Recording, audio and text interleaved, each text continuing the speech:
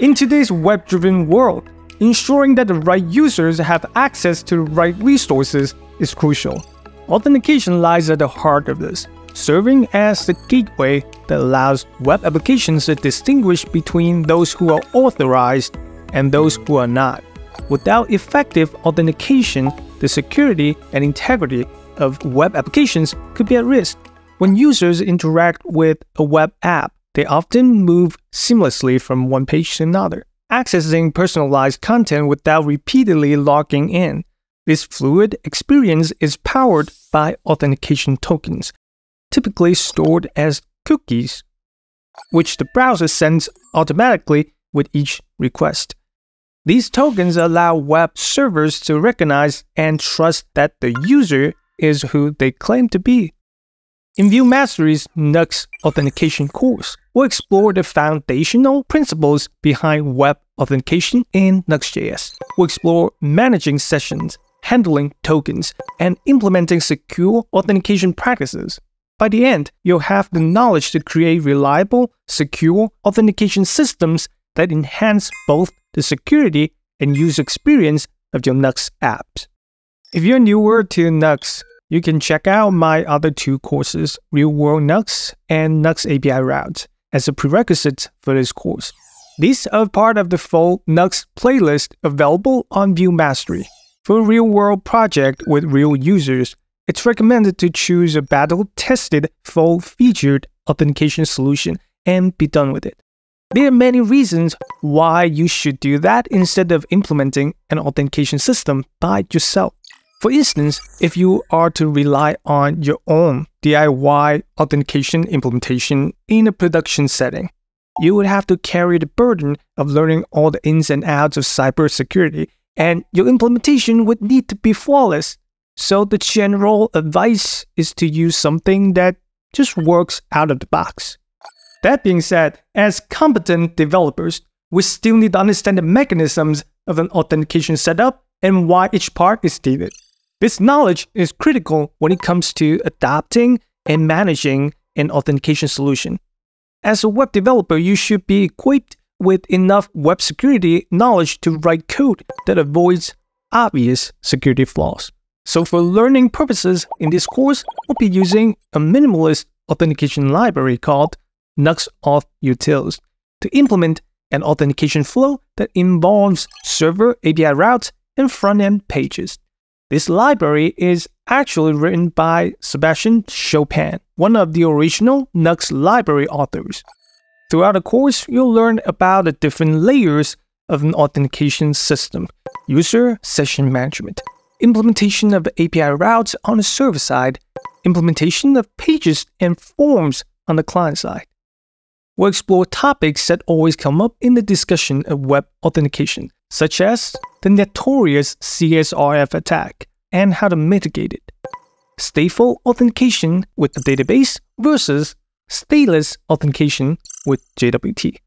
So this course is not about Nuxt Auth Utils or any one authentication library. It's about the patterns typically found in a web authentication setup.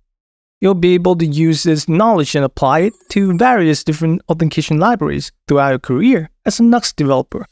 In the next lesson, we'll start with the general overview of an authentication setup.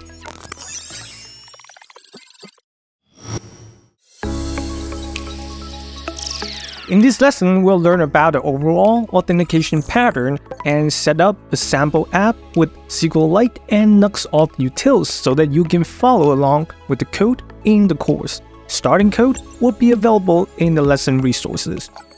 Nuxt Auth Utils is essentially a session management tool. In fact, most web authentication solutions are mainly helping you to manage the session. Some offer more features while some offer less, but fundamentally, their features are integrated around the core of session management. But before we dive into how Nuxt Auth Utils can help us to manage the session, let's define what a session is. A session is basically a state that records the login/logout status of a user. It's usually stored within an HTTP-only secure cookie in the browser and in a server-side database, with the database copy being the single source of truth. Nuxt Utils provides server-side utils, API routes, and client-side utils to help us to manage a session. On the server side, you can use these functions to create, read, update, and delete a session.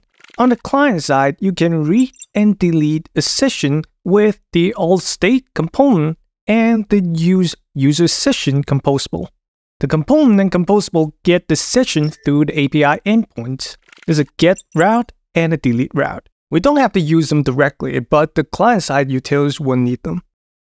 Since Nuxt Utils is still under active development, you might find its future API different from what we are showing here. But it's important to understand that all of these utilities are just layers of abstractions around the session. They exist to help us to implement an authentication flow. The authentication flow will need some new API routes for sign up, login, and logout. A server middleware to verify each request to see if it has a valid session.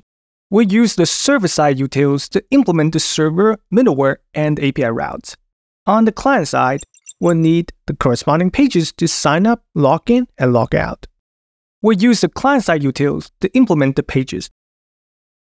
Now that we see the general authentication flow and how Nuxt Utils can be used, let's start setting up an example app so that we can start implementing it.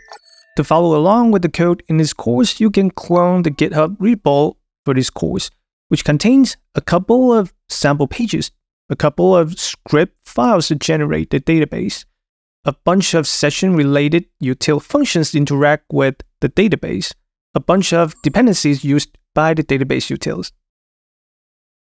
Run npm install to install them.